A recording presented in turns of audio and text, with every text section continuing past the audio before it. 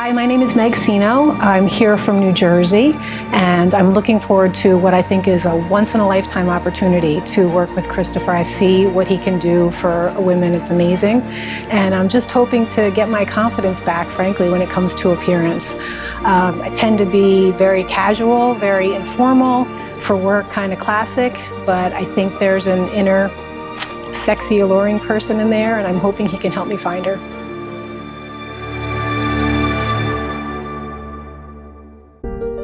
I would describe myself as casual, classic, but at the age that I'm at now, the image I want to portray, I want sexy. I know she's in there. I only have so many years left. So I want to play up some of the assets that I have while I have them. With this makeover, I'm looking for that glimmer of sexy that I know is in there.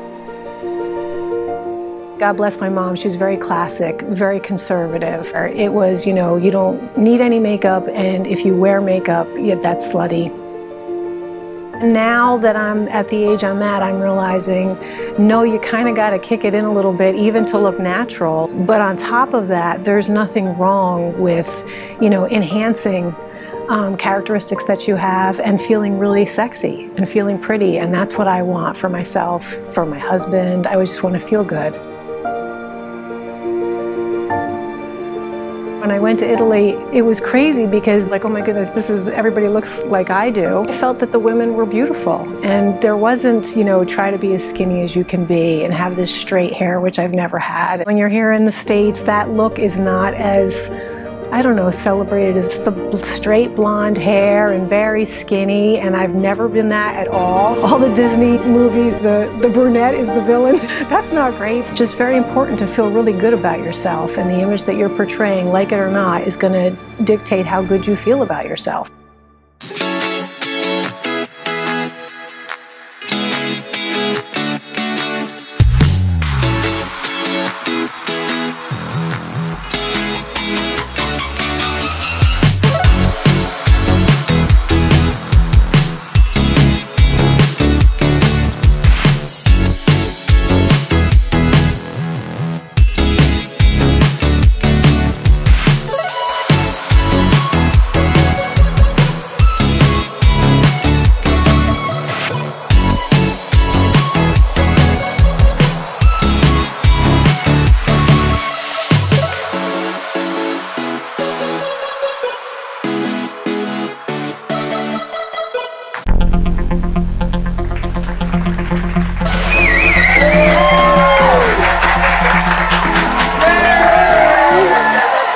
I think my husband will really like this. Do you like it? I love it. I love it. It's the inner Sophia Loren has come out. So perfect. Thank you.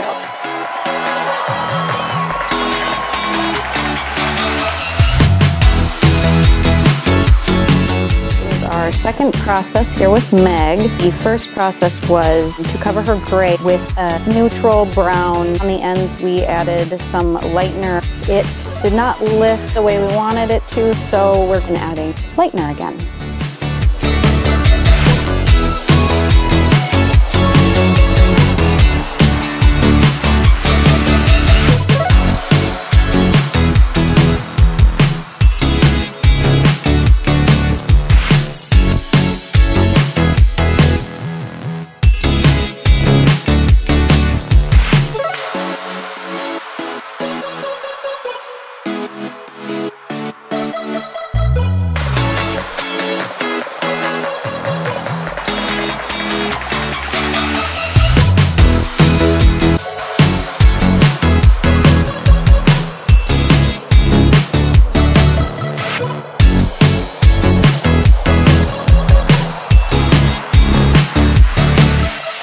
I don't think of sexy as slutty at all. Yeah, but like my whole life, that's what I see. You're thinking sexy is like...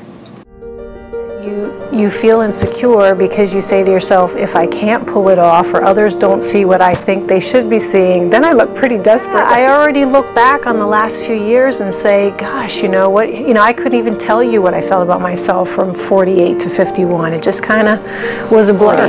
My 40s, I lost my mom, I lost my brother. It sucks. And you kind of let things go because you say, what difference does it make? What difference does it make if I exercise? I could be dead tomorrow. What difference does it make? And now I choose to look at it a little differently.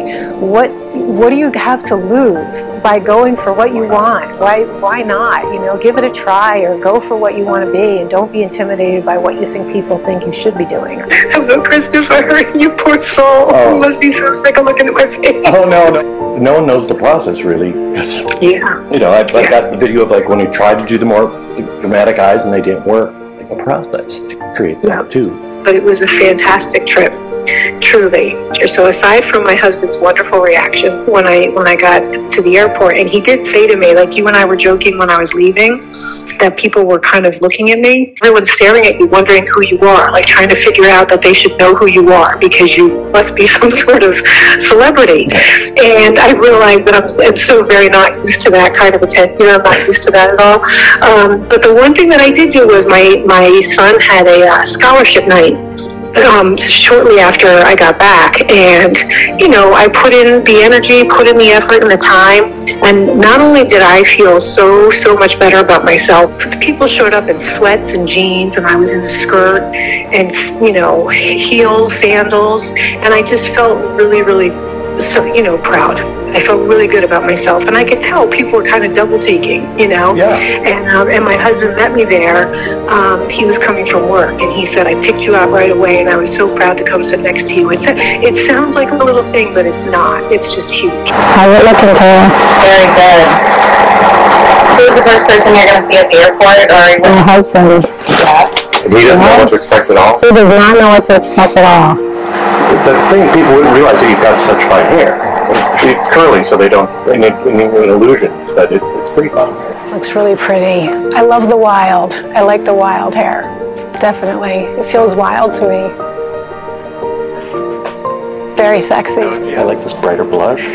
My big thing was time. I just assumed it would just take way too much time, and it would never, you know, and it doesn't. When you establish the routine, it does not. It's gorgeous. I cannot thank you guys enough. Good. Yeah.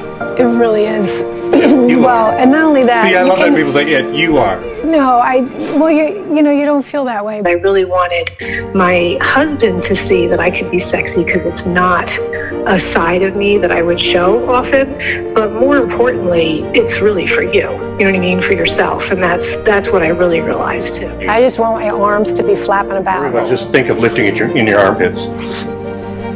You know, there. They look really skinny that way. I vogue it. I just come out and vogue it. Work it. You know, like, I'm really bad at this, so nobody No. judge me. no. I am now much more mindful of, even if it's just grabbing your keys to run out to the store, like I am very mindful where I just take a look at myself and say, is this what you want people to see when you see you? Who, you know, which I never would do it before and didn't think it would bother me, but I think subconsciously it was. Like I knew I was not, you know, treating myself with a lot of self-respect that way.